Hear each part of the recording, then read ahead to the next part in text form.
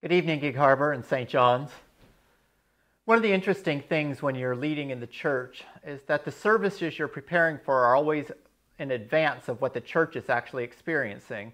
When it's Lent for you, we're preparing Holy Week. When it's Holy Week for you, we're already into Easter.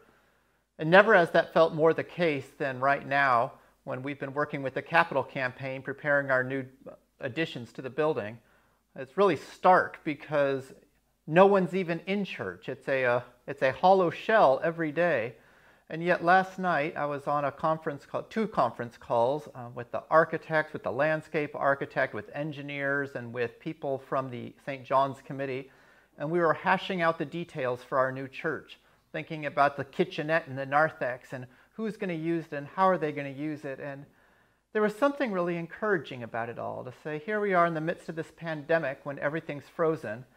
And we're planning not just for what comes at the end of the pandemic, but how are we preparing a church for years from now? That the space that we're designing is for people who we don't even know yet, who are going to join St. John's, who are going to experience the love of God, who are going to start being ushers in our new narthex and volunteering to serve coffee from the new kitchenette. And it's just this picture that life continues, and that we're working on it right now with confidence that will come. There's also a gratitude for all of you who've already contributed to the campaign, because it means the money is in the bank in order to employ these people. Our architects had a lot of people back out on them or stop projects, but we were able to keep going because of you. And St. John's will keep going for generations to come because of you.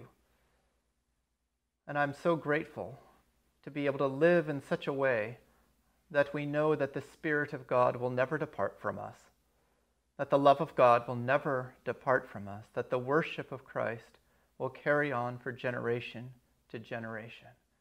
This is our confidence today and forever. So let us pray.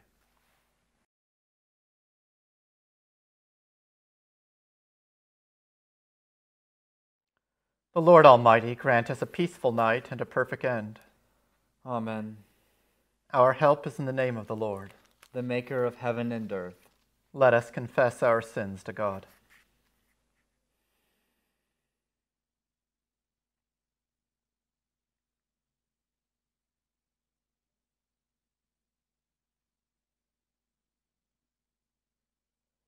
Almighty God, our Heavenly Father, we have sinned against you and through our own fault, in thought and word and deed, and in what we have left undone. For the sake of your Son, our Lord Jesus Christ, forgive us all our offenses, and grant that we may serve you in newness of life, to the glory of your name. Amen. May the Almighty God grant us forgiveness of all our sins, and the grace and comfort of the Holy Spirit. Amen. O God, make speed to save us. O Lord, make haste to help us. Glory to the Father, and to the Son, and to the Holy Spirit, as it was in the beginning, is now, and will be forever. Amen. Psalm 134. Behold now, bless the Lord, all you servants of the Lord, you that stand by night in the house of the Lord. Lift up your hands in the holy place and bless the Lord who made heaven and earth, bless you out of Zion. Glory to the Father, and to the Son, and to the Holy Spirit, as it was in the beginning, is now, and will be forever. Amen.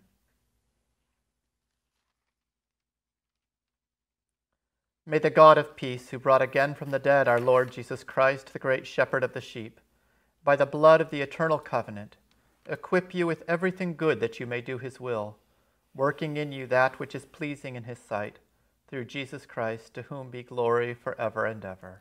Thanks be to God. Into your hands, O Lord, I commend my spirit.